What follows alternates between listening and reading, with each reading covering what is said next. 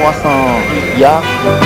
From Tahoe to Reno is 67 miles, and an interesting course, a downhill descent from the forested Lake Tahoe into the deserts of Nevada, up through Carson City, Virginia City, and a sprint into Reno.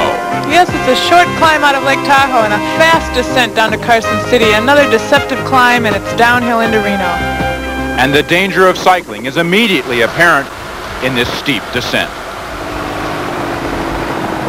Alexei Graylo, on this downhill stretch, we're going 60 miles an hour. What's that like on a bicycle? It's really scary when you're with 60, 70 riders, because one mistake and you can go down, and if you go down at 60 miles an hour, you get hurt.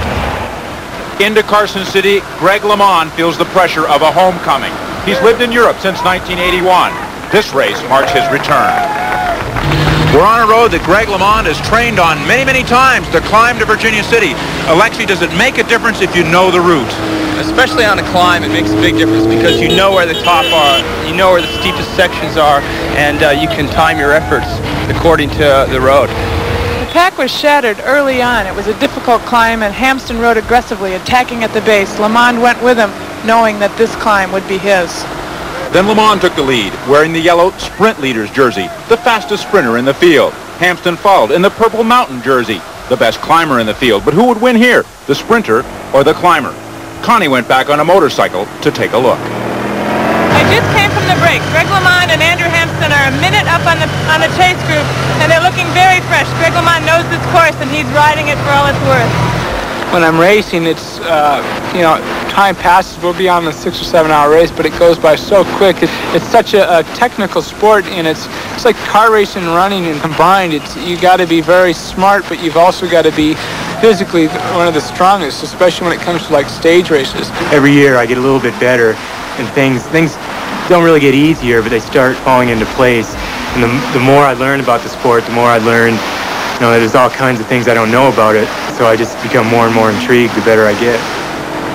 They are two men racing together, but two men very different.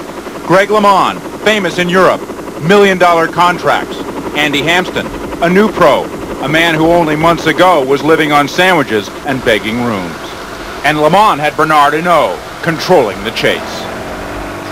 When they come into Reno, Andy goes for a long sprint, hoping to outpower the faster LeMond, but it just doesn't work. LeMond picks his moment and just blasts by Andy, and Andy's pretty helpless at this moment.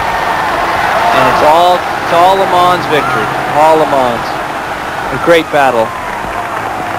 And after the battle, the competitors can be friends again. The road race victory goes to Greg LeMond, followed by Hampsten and Canadian Alex Steeda. The big change came in the overall standings. LeMond's victory moved him into the lead, followed by Hampsten. Steve Bauer dropped to third. The team standings remained the same. Andy, you seem the strongest climber today. What do you think? I think we're close enough where if he's having a good day, he can drop me. But if I'm having a good day, I might be able to drop him. Any predictions for the rest of the race? I think you'll see Greg and I attacking each other quite a bit. And they're